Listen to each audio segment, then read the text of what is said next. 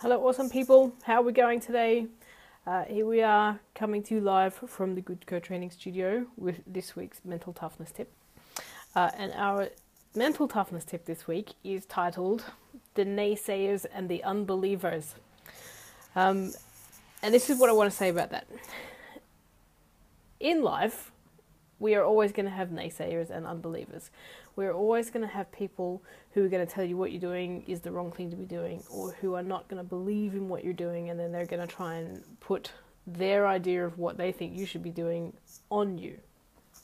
And a lot of the work that I do with one-on-one coaching and mental training is trying to help people to stop these words that they make up in their own head that are negative towards their goal. But one of the things that we do need to acknowledge and we need to talk about is the fact that there are actual real physical people in our lives who do these things. They say these things, these actual words come out of their mouth and they come at you, and things like, you know, what you're doing is wrong, or you're an idiot, or whatever. Okay, so they say things that are negative and that they're contradictory to your goal and what it is that you're doing and your plan. And quite often they say these things without even taking the time to understand your goal, your process, what you're doing, that kind of stuff. And particularly when it's loved ones, it's really hard because we take on board the information that we get from people. We like to feel listened to. We like to know that people around us care for us, and we like to think that the people around us actually have our best interests at heart. So, you know, they're going to be saying things that are meaningful and that kind of stuff. But quite often what they're saying is just coming from their own fear base, from their own process base, and from their own way of doing things. And unfortunately, also quite often people think that you should do what they think that they should do instead of doing what you should be doing sometimes. Anyway, that was a very long way of saying, when it comes to the voices in your head that are negative and contradictory towards helping you get towards your goal, and the voices in reality that are negative and contradictory in helping you to get towards your goal, what's really important is that we try not to let the actual real voices of the people around you become the voices in your head. Okay? So as I said before, when I do this one-on-one work with clients who come in here, we sit down and we try and retrain our brain to think positively. We try and retrain everybody to go, okay, these are the negative thoughts that I'm having that are not helping me get me towards my goal. We take them, we put new thoughts in, and we go through an entire process to help us fix that negative cycle in our brains. But when you are actually getting physical, real words from other people coming towards you, often what we do is take those words on, and then they become a new negative cycle of thought process in your brain, more negative thoughts.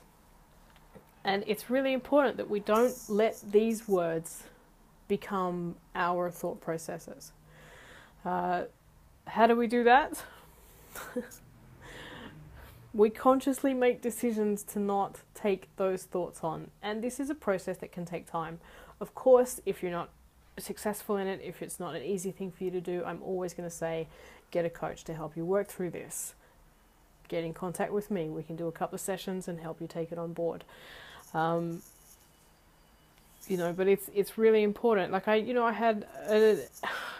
personally had a situation recently. I had somebody who I care about, who is a good friend, come in, and we're just talking, and then all of a sudden this person starts talking about their opinion on something that has happened that I've been doing, and for all intents and purposes their opinion is in complete contradiction to mine. And I walk away from this situation going, oh my god, I've just done everything wrong. And then that person's words starts to get repeated over and over in my head. And it took me a while to just sit down and go, no, hold on a minute. This is actually not how I want to think about this situation. These are not my thoughts. These are this other person's thoughts. They're not mine, and I don't want them, and I don't want to think about it in this particular way. It is not beneficial, and it doesn't help me get towards my goal, because the really big thing is their goal and my goal are actually two different things, despite the fact that they're trying to tell me that their goal, it's the same thing. It's actually two very different things. So I have to sit down and consciously decide This is not how I want to think about this situation. That person's thoughts are their thoughts.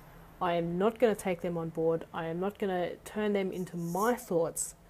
What thoughts can I choose to help me think differently about this situation, think more positively about this situation, think in a way that's going to help me move towards my goal? So that's how we do it. Okay? When it comes to naysayers and things like that, and people in your life who are actually giving you negative stuff or things, words that just don't come towards or help you come towards your goal, you need to sit down, have conscious thought, understand, is what they are saying helping me get towards my goal? Is it not? Is it beneficial? Is it not? If the answer is no, put it aside. If you need help in learning how to put it aside, get in contact with a coach. Always willing to help. So that's this week's mental toughness tip. Naysayers. Oh, I've forgotten the title of it. Anyway, naysayers and something else there. Go ahead, do it. If you need help, give me a call. Practice it, practice it, practice it, because that is what helps us move towards our goals in a much more fluid way. And then you have me asking you for help. One of the really cool things, guys, is that you do come in and you watch these and you like my stuff. If you can also help me out by sharing my videos, that would be awesome, because getting my stuff out there helps me grow my business, which is what we want to do.